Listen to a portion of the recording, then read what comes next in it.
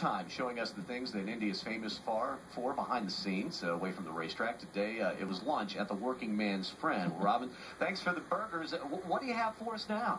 John, 40 years ago, drivers weren't making seven-figure salaries. They were basically living race to race, so they couldn't afford these Newell coaches that all the guys in NASCAR and the IRL and kart park in and live in, basically. And they really couldn't afford apartments, and there weren't very many hotels, so they really had to scrape for places to live.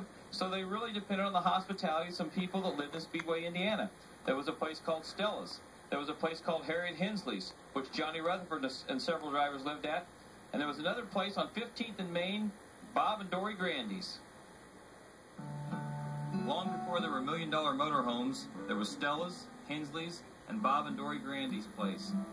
They owned homes in Speedway and turned them into makeshift motels for race drivers and mechanics during the 1960s. When you have a big house in Speedway, you must rent rooms to the race crowd, because at that time there were not any apartments or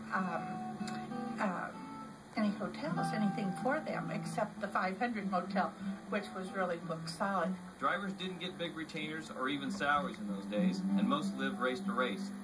A place to sleep was a necessity, not a priority. I think the price was $10 a week, and this was back in 1962, probably 63. But I stayed there, and there were cots and beds downstairs, and we had a shower and maybe a 1-watt bulb that lit the whole place up. But it was, we all did that back then. They didn't have apartments in Indianapolis or places to live. You just stayed in somebody's basement. Of course, there were some pretty rough customers back then, and the Grandes were raising a family to boot. We didn't know anything about them, and we just wondered who they were and what they were going to be like to have them around the house, So actually it worked out pretty well down the road, because we got a couple guys that would screen the people who came here and wanted to stay, and they turned a lot away.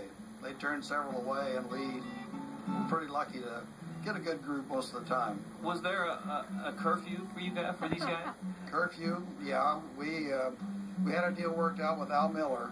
As he came in at night, he would knock on the door to wake Dory so she could get breakfast for the rest of the crew.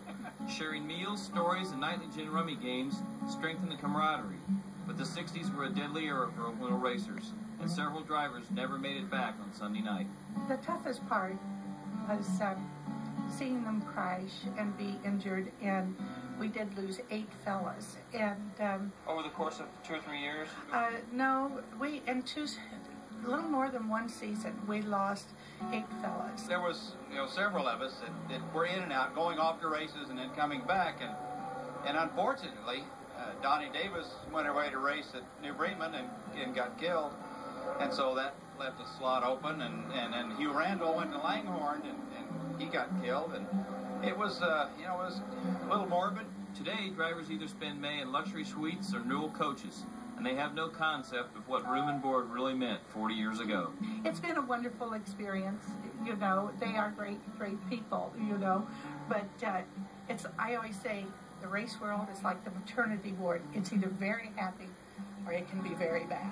We raced together and helped each other out, and if a guy didn't have his rent that week, somebody loaned it to him, and and we all went to Mariana's to eat, and and if we didn't have any money, she'd give us meals. So it was just, it was a great period and a great time, and I will always cherish that. One of the great things, though, John, about this is that even though Stella and Harriet are long since gone, Bob and Dory still live at 15th and Main and Speedway, and every now and then they hear from an old friend that used to stay with him, and a guy named Bob Coulter that owed him about $60 when he finally chucked it all and went back to California, sent him a check for $1,000 not long ago. So, I mean, you can just tell that was just such a special time back then. It was just kind of neat to hear her talk about it. Oh, yeah, the old days. Robin, thank you very much for that. RPM tonight, we'll be back here at the Indianapolis Motor Speedway on Tuesday night at 6:30 Eastern. Jeff Ward and Johnny Herbert will be here.